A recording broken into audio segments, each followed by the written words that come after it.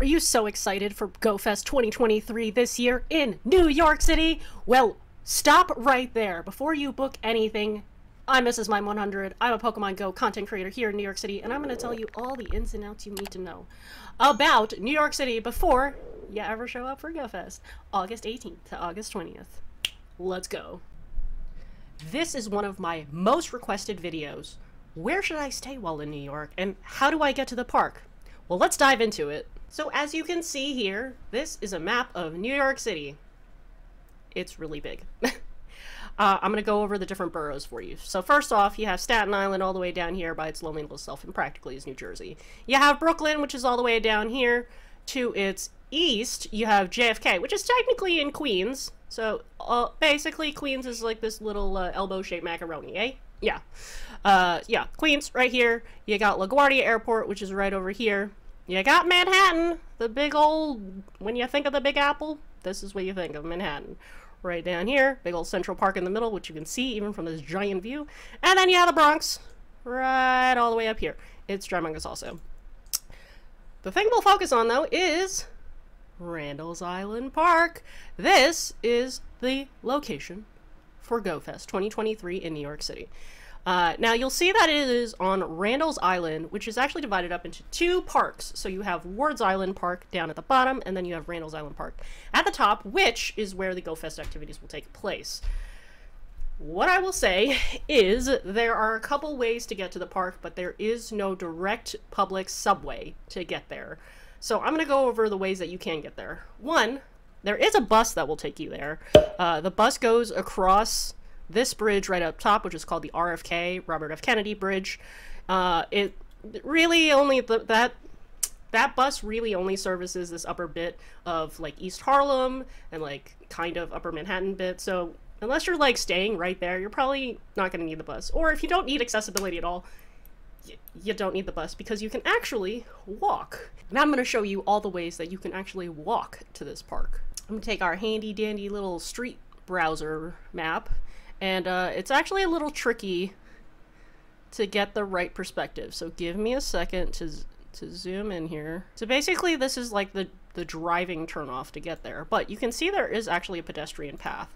And that's where you're going to need to walk if this is... You can see there's a sign right here. So you're going to need to walk this path essentially to get up on there. I believe this is the path. So that you can see there's a guy like biking right here. I believe that's where it goes, because this whole loop-de-loop situation will take you up onto the RFK Bridge, which is right here, and you'll go across. Handy-dandy, make it to Randall's Island. Perfect. That's option number one. Another option, which I'll say is probably one of the more popular options, is the Ward Islands Bridge. This is an entirely pedestrian bridge that you'll take from like 103rd Street. You can kind of see it on the map actually. So like the entrance to the little ramp is like right here, and it crosses on top of the highway, and you'll be able to cross over and onto the Ward's Island Bridge. So I can even zoom in.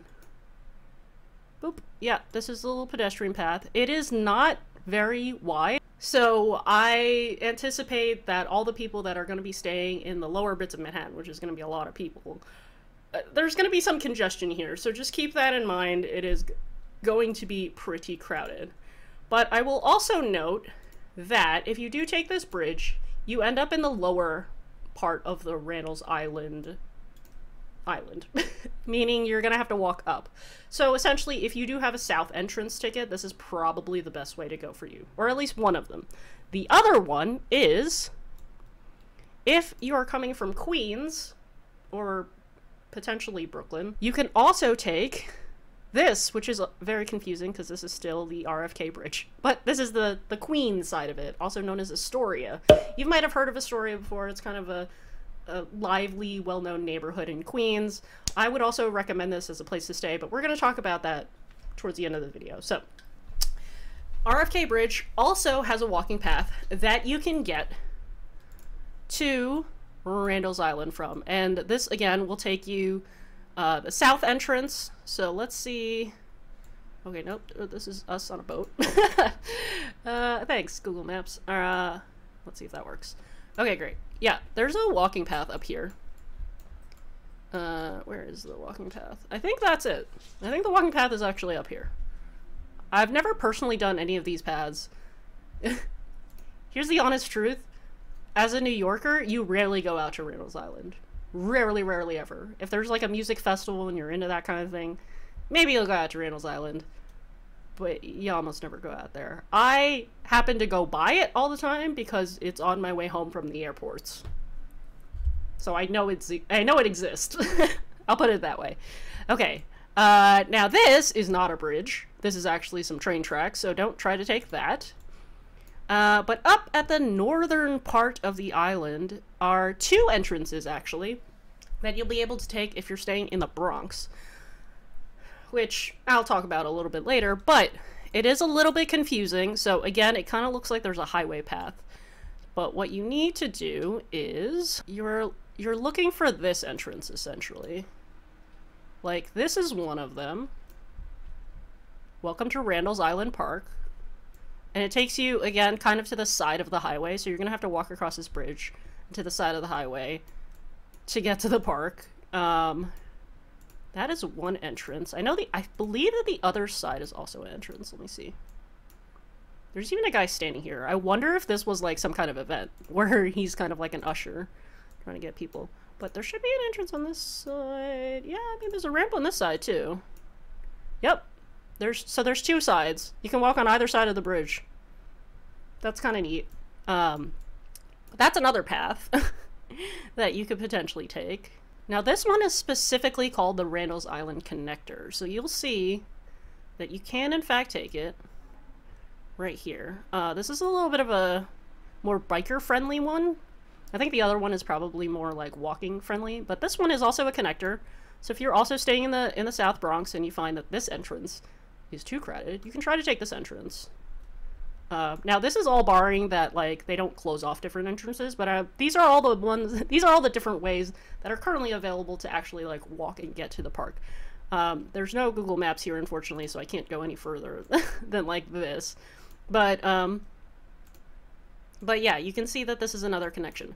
So those are all 1, 2, 3, 4, 5 different walking ways or busways to get to Randall's Island. Now, there's actually another secret way to get to Randall's Island, and I'm actually going to investigate this a little more, but I'm pretty certain there's a ferry that goes directly to Randall's Island, and I believe it comes from all the way starting at the financial district, which is pretty convenient if you're trying to stay in a hotel down here, because there are a lot of them down here, and there's some nice ones down here. So I don't know. I've got to look into it a little bit more. I'm pretty sure there is one, and it probably makes a few stops along Manhattan here on the East River.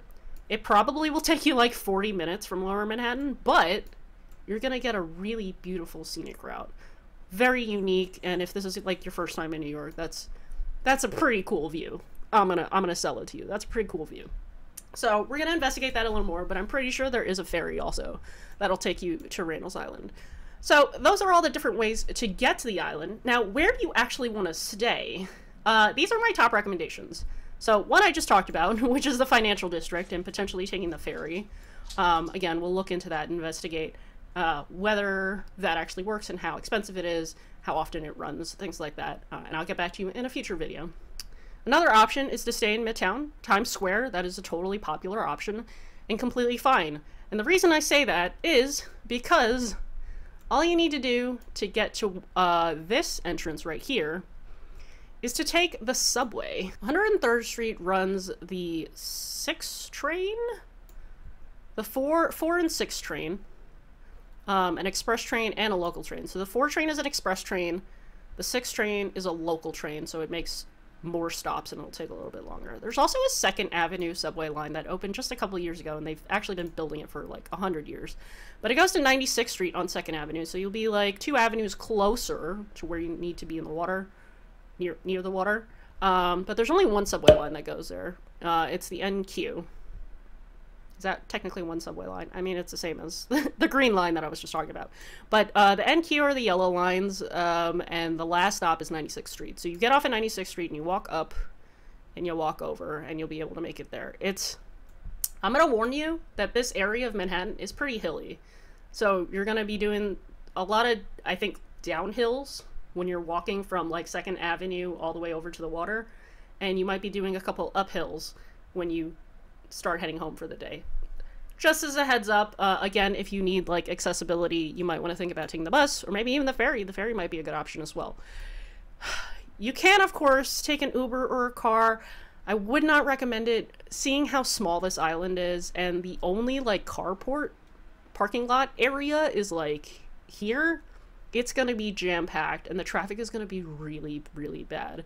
And you're going to be really frustrated and be like, I can't even, like, I'm stuck on these bridges. I can't even get to the actual park, but I can see the park. And like, it's going to be real frustrating. Much in the way that like Vegas was a little bit like that, where there was literally no public transportation to get to the park. So everyone took an Uber or a Lyft, and it just like, it was a nightmare of traffic, and it was so expensive too. So do not recommend it. Also, Ubers and Lyfts in New York City are really expensive, so I just don't recommend that at all. TBH, for this portion of the trip at least. You can do whatever you want at other times, but like for this, it's not gonna be worth it. Okay, you can definitely take them to the areas near the bridges. That might be a possibility, because then they can just drop you off and leave. But don't enter a location that is the park itself, because it's just going to cause traffic on traffic, and that's not going to be fun. Okay, so like I said, you can take the NQ to the 96th Street, or you can take the 456 train and take it up to like 103rd and then walk over a couple avenues and take this Ward's Island Bridge, which is the pedestrian bridge. Now, another way to get there by subway is, or another place to stay, another area to stay, would be Astoria and Ditmar Steinway. That's kind of my recommendation, my secret recommendation, mwah, chef's kiss, is to stay in Queens. Honestly, taking this bridge is not going to be bad. It's probably going to be the least used entrance to get to the park that day. So like, feel free to like come from Queens, and you can stay in the Queens area. It's a really neat neighborhood. There's a lot of good little restaurants and bars. Lots of different like ethnic neighborhoods. So if you want to try really ethnic, authentic food, like Queens is a great area to be. And best of all, you're really, really close to LaGuardia Airport if you're flying out of LaGuardia, and as close as you can possibly be to JFK Airport if you're flying into JFK. So those are my recommendations for where to stay. Frankly, with Manhattan, as long as you stay on like the Upper East Side, like midtown, and like anywhere midtown down, you're gonna be like relatively okay, because you're gonna be able to find at least a subway station where you'll be able to transfer to either this 456 line, I'm sorry, the 46 line, or this NQ line right here that you need. Staying in the Bronx, I would not necessarily advise it. If you are a person who has never been to a big city, you're not really comfortable in big cities, or you're staying by yourself and you're not really too sure, I don't think I would recommend the South Bronx. I really wouldn't recommend the Bronx for anybody to stay in, as a person who lives in the Bronx. It is accessible. You do have some hotels that are kind of near here by Yankee Stadium, but it's hard to get anywhere in Manhattan. So if you're here to do some touristy things too, if you want to come see Central Park or the Metropolitan Museum, or Bryant Park, which is the best place to play Pokemon Go normally, yeah, the Bronx is very difficult to get to and from. So I kind of wouldn't advise it, unless you already live here, or maybe you are some person who happens to get a flight into Westchester Airport, which is another airport option you can do. Yeah, I wouldn't necessarily advise you stay in the Bronx, but it is there. I mean, if you you know, want to stay with a group of friends or something and all go up together, maybe that's an option. But yeah, otherwise it's a little bit difficult to travel to. Anywho, it's a good little park, and I'm actually kind of curious because I've never like set foot on it. So I guess we'll see how that goes. I should mention that I would advise, and of course do whatever you're gonna want to do, but I would advise to look into hotels rather than Airbnbs in New York City. Some of the Airbnb situations in New York City are like not great. I perused a little bit last night. I even tried to look at like individual options as well as like group options, and I I don't know. There's not a lot of great options there, if I'm totally honest. And frankly, like, some of the reviews are not great. Like, this is my advice for all Airbnbs, is like, you really want to look for something that's like a 4.8 rating or higher with like multiple reviews to make sure that they're all legit, right? And I just wasn't finding a lot of those in any of these areas that would be like viable options. And like I said before, there are a lot of hotels in New York. So like the financial district, even Chelsea is kind of okay. Midtown, definitely, Times Square has so many. This like Midtown East area definitely has a lot. So you're gonna be able to find hotels for sure. And yeah, I think it's just, it's a safer bet to stay with a hotel rather than who knows what with an Airbnb. Again, do whatever you want, but that's sort of my advice for when you come stay in New York. I know they might be tempting, Airbnbs might be tempting because the prices seem lower than hotels, but truthfully, you never know, and those Airbnbs might cancel on you last minute or whatever, and then you're going to be stuck with much higher hotel prices because you're booking so much closer to the event. So biggest advice right now is to start booking all your things before the prices go up, especially flights. Flights right now seem to be a very good deal to come into New York. From what I'm seeing, if you're coming from like California, great deals. Awesome. You can definitely take the train too. If you're taking the train, you're gonna plop yourself in like either Grand Central Station or it's not Port Authority, it's Penn Station.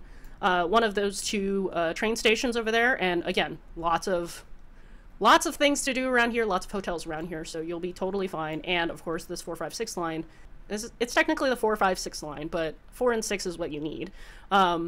Train line is what you'll need to like get close to the park as well. So those are options, and of course the yellow line, the NQ, go up there as well, and that's another line that you might need. All very accessible if you're coming by train. So those are my hot tips. I hope that was helpful. If you found it helpful, hit the thumbs up and drop a comment down below. Tell me what you think. Tell me what other questions you have about coming to New York for Go Fest 2023 in August 2023, 18th, 19th, and 20th. I'm looking forward to seeing you all there. We're going to be planning a huge meetup, so keep your eyes on my social media, and we'll see you all next time. Bye!